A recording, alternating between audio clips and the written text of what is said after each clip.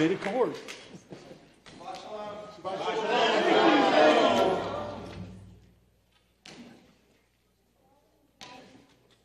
Shabbat shalom, everyone. How's everyone this morning? I hope you're all warmed up by now. I could not believe whenever we came in there was snow on the ground. I moved down here to get away from that stuff. And now this morning I had to deal with it. But anyway, the Lord is good.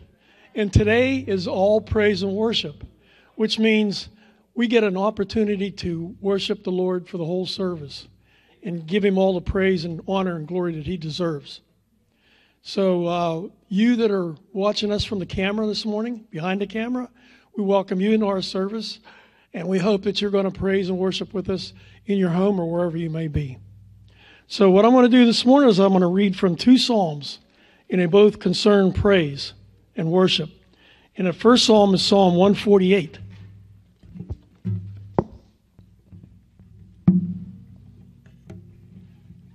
Psalm 148 says, "Praise Adonai from the heavens, praise him from the highest, praise him in all his angels, praise him in all his armies, praise him sun and moon, praise him all stars of light, praise him highest heavens and waters above the heavens, and let them praise the name of Adonai, for he commanded, and they were created. He set them in place forever and ever. He made a decree that will never pass away." In Psalm 49, hallelujah, sing to Adonai a new song. Hallelujah. His praise is the assembly of the Kedoshim. Let Israel rejoice in its maker. Let the children of Zion be glad in their king. Let them praise his name with dancing. Let them sing praises to him with the tambourine and the harp. For Adonai takes pleasure in his people. He crowns the humble with salvation. Let the Kedoshim exalt in glory. Let them sing for joy on their beds. Let God's high praises be in their mouth and the two-edged sword in their hand to execute vengeance upon the nations. You know, God truly inhabits our praise and worship. He commands us to do that. That's why he created us. He created us, his children, so we give the Father praise back. And he loves to hear us praise and worship him. So, like, whenever I pray, anytime I'm praying, first thing I do is I start out praising him. Then I start out worshiping him. And, of course, I ask for forgiveness for any sins that there might be that I might not know about or I created in my life, so I can have a humble heart and a clean heart whenever I come before him and ask him for prayer.